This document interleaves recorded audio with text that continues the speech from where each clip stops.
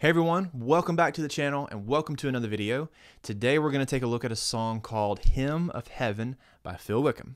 And just like normal, I'll show you how to play it on acoustic guitar, how to lead it, things you can share with your worship team and your church, and then scripture to go alongside it. So let's dive into the video. This song is in the key of E. And so just like normal, you'll see up here, I've got the Nashville number system on top with the corresponding chord underneath that. Anything you see in parentheses, it's going to be a split bar. I say this in every video that I've got split bars or chords that are split in the measure. And just like normal, if I just assume that it's split evenly. We're in 4/4, so that would mean 2 beats apiece. There are several spots in this song where some of the chords get more than 2 beats, so they get 3, and one chord gets 1. There's even one section where there's 4 chords in one bar, so 1, 2, 3, 4. We'll get to that, but just so that we're on the same page with that.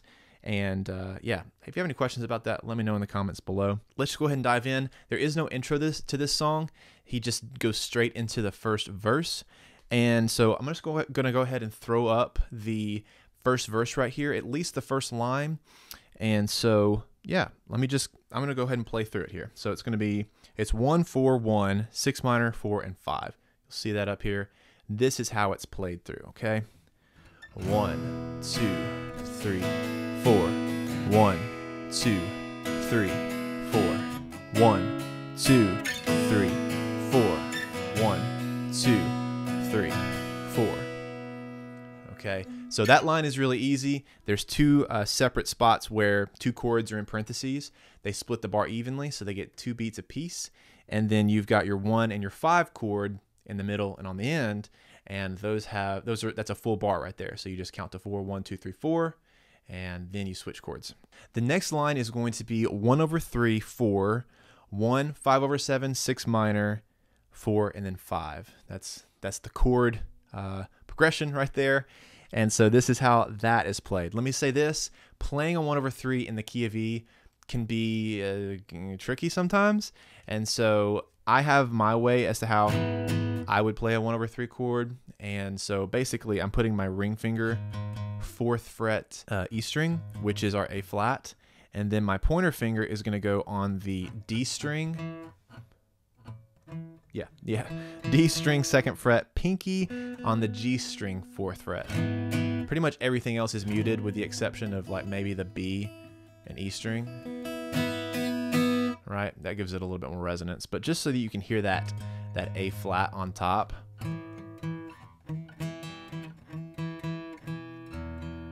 Yep. So there's our 1/3 chord right there. If you feel like you can't play that or don't know how to play a 1/3 chord in the key of E, I would just say play the 1. This is a predominantly keys heavy song, especially up top. The acoustic guitar doesn't really even come in until the 2nd verse. So let them play those bottom notes, right? I always try to defer to that if there's a slash chord or a split chord that's too difficult to play, depending on what key it's in. If we're in the key of C, a 1/3 chord is super easy. Like, you just let your top E string free. It's not muted, it's open. And there's our 1/3 chord. But other keys is a little bit more difficult. So don't feel pressured as to like you have to play that. You can just play the 1 chord, which is E, and you'll be good to go. So this line, 1/3, 4, 1, 5/7, 6 minor, 4 to 5. This is going to be how that's played. So let me play through it here. So it would be 1, 2, 3, 4. 1, 2, 3, 4. 1, 2, 3, 4. Okay, and that feels incomplete, doesn't it? You're like, shouldn't you go back somewhere else? We'll get to that just in 1 second. It's going to go to the turnaround. But that first section there, the 1/3 to 4, split bar, it's split evenly, 2 beats apiece. And then we've got our 1, 5/7 to 6 minor. The 1 and the 5/7, 1 beat apiece. If you didn't hear that, 1, 2, 3, 4. 6 minor gets 2 beats. Okay, again, 1, 2, 3, 4, right? And then, of course, the other parentheses, 4 to the 5, it's even. After that verse is going to be turn number 1 or turnaround number 1. however you want to label that.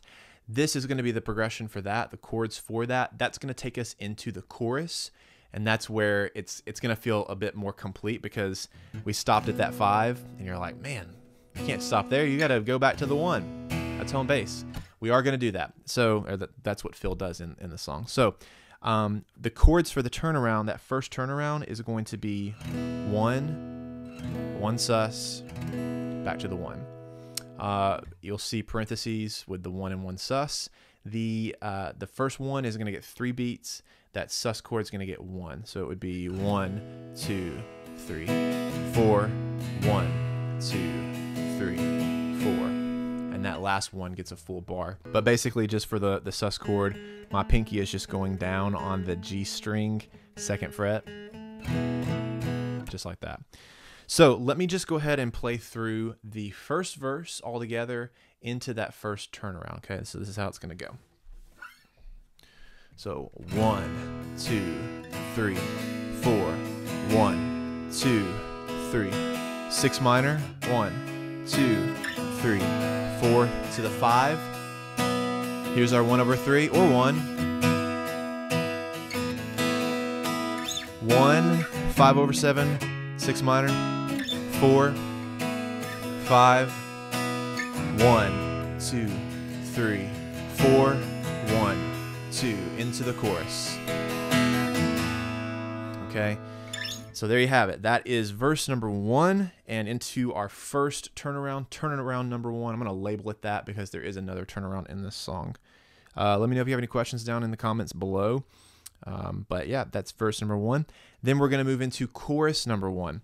There's a total of 7 bars in this chorus, which is pretty common for a song like this.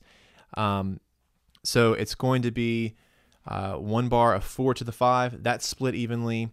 From there, we're going to go to 1 to a 1/3. That 1/3 only gets 1 beat. Then after that, it's going to be 4 to 6 minor, split evenly. 5 to 1/3. Again, the 1/3 gets 1 beat. And then 4 to 5, another split evenly bar. And then 1, 1/3, and 4. The 4 gets 2 beats. So that means the other 2 chords get 1 beat apiece. And it's pretty similar to that in that first verse when we had that 1, 5/7 to 6 minor. And then after that, a bar of 4 to the 5. So let me break that down again. 4, 5, 1,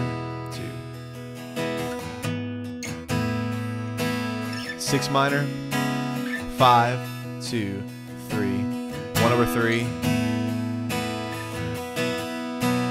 1, 4, 5, and then from there, that's going to be the end of that chorus, and they'll go into the next turnaround number 2. So again, let me just play through the entirety of this chorus, just so you can follow along. Again, that 1 to 1/3 and 4, that 4 is going to get 2 beats instead of just 1. So again, this is the chorus. 1, 2, 3, 4. 1, 2, 3, 4. 1, 2, 3, 4. 1, 2, 3, 4. 1, 2, 3, 4. 1, 2, 3, 4. 1, 2, 3, 4. And that's the chorus. Back to the well, actually not back to anything, to the next turnaround. So let's talk about this for a second. There is this turnaround that after the first chorus, it's different than what you might expect it to be. It's not the same as turnaround number 1. It's turnaround number 2. It's primarily just the keys that are playing this. You don't have to play this. I would recommend, if you're playing this by yourself, just do the 1 sus, back to the 1. It's going to be a little bit more simple. But just for the sake of knowing what the chords are, this is turnaround number 2. It's going to be 1, 1/3 to the 4. Those are all in the same parentheses. The 1's going to get 1 beat. 1/3 is going to get 1 beat. The 4 is going to get 2 beats. Okay. That next bar is 6 minor to our 5, and that's split evenly. So altogether, this is that second turnaround.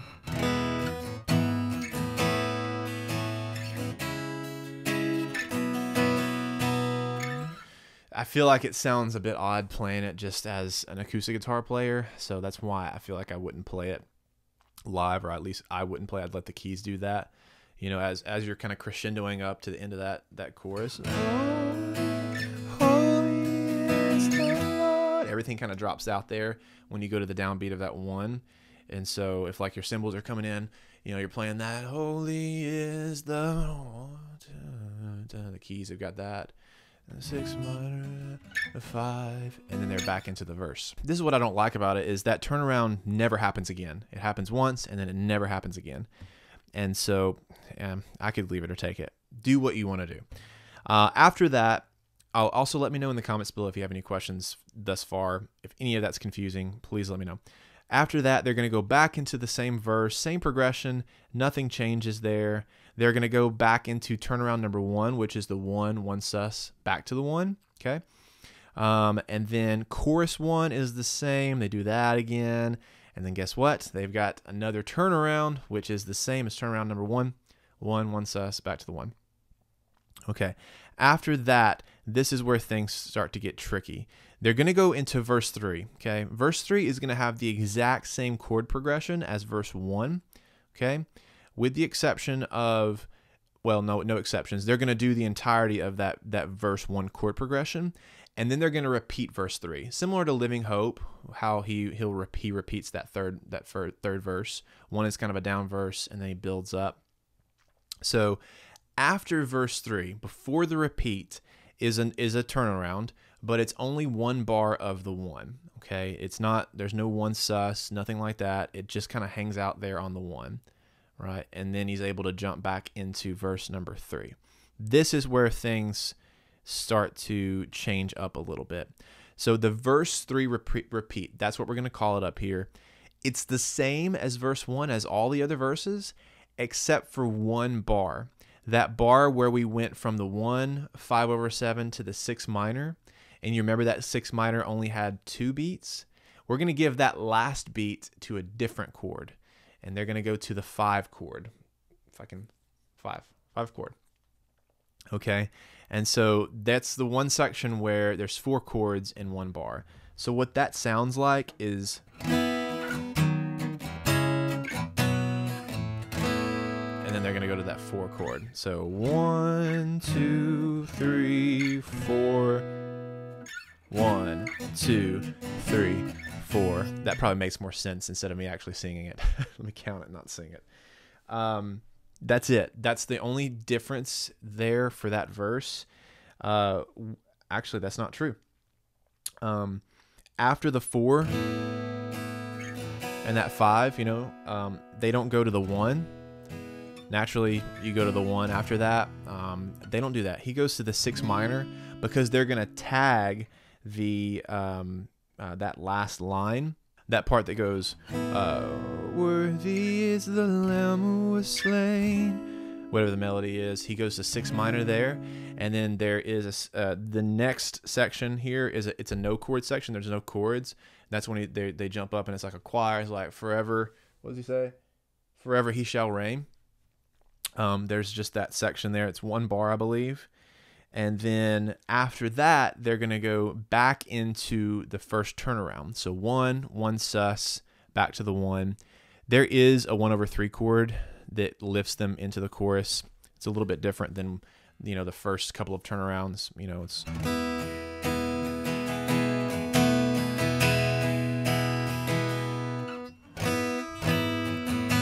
And I'm pretty sure that 1/3 chord is split, has 2 beats, so it would be 1, 2, 3, 4, 1, 2. There will be a day, or today is the day. So let it be today. That's the first line of that last chorus. So again, verse 3, it repeats. The only change is that full bar where there's actually 4 chords. And then at the end, they go to the 6 minor instead of the 1. Because they're going to tag that last bar, that last line. It's a lyric change. There's no chords there. The chords would be a 4 to a 5, but there's no chords. And then they're going to go to the first turnaround, with the exception of at the end of that, they do 2 beats of the 1/3. to lift them into the final chorus. You can play that, you can not play that. It's totally up to you. Our final chorus is going to be the exact same thing as chorus number 1.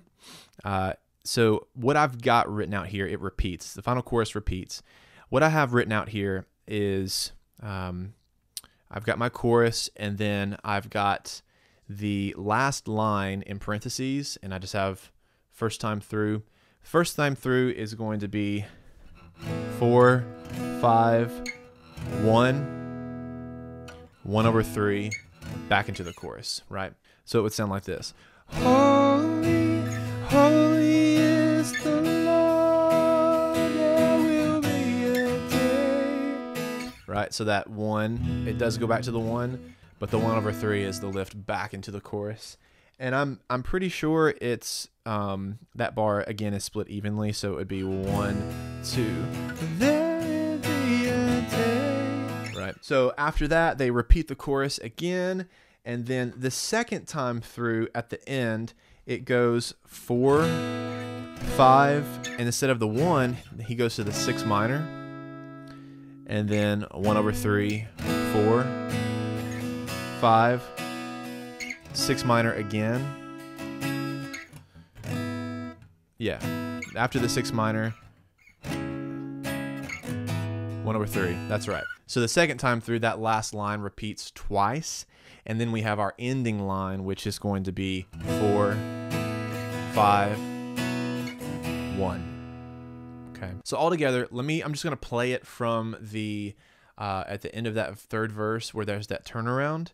I'm just going to play through the entirety of the chorus. Okay, so this is what this sounds like. So 1, 2, 3, 4.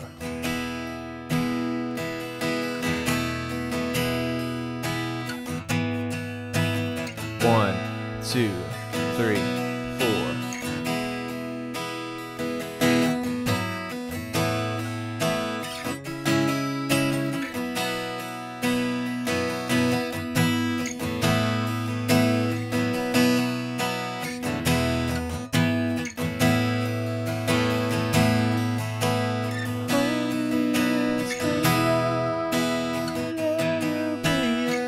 So back to the top of the chorus.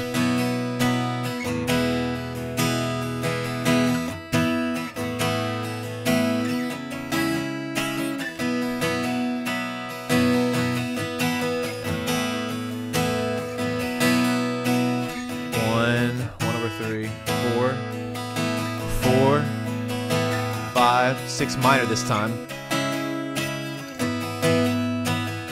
Same thing, just repeat that line. 6 minor, 1/3, 5 to the 1.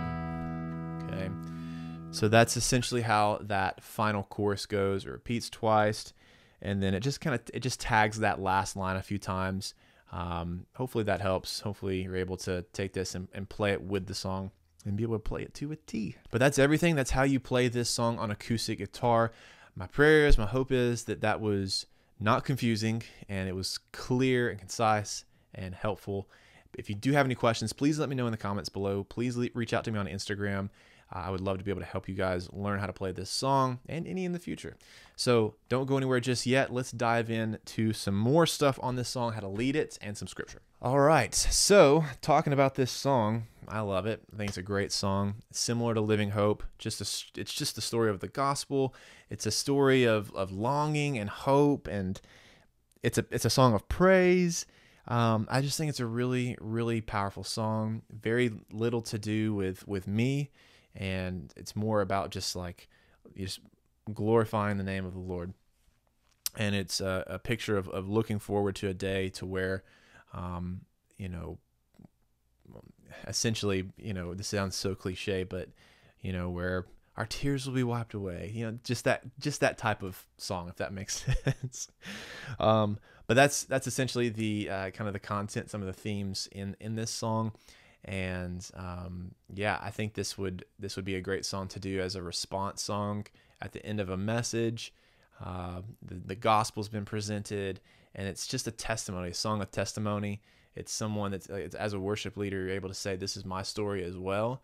And if you're not a believer, like, this can be your story too. And I would encourage you to take this song and pray over it with your team, and for your team to say, like, let's pray for those that don't know the Lord and that are here this morning that don't know Jesus. How can this song minister to them in a way that will lead them, or it'll work with the Holy Spirit in bringing them to accepting Jesus, if that makes sense. You know, maybe your prayer is like, Lord, use us, use this song.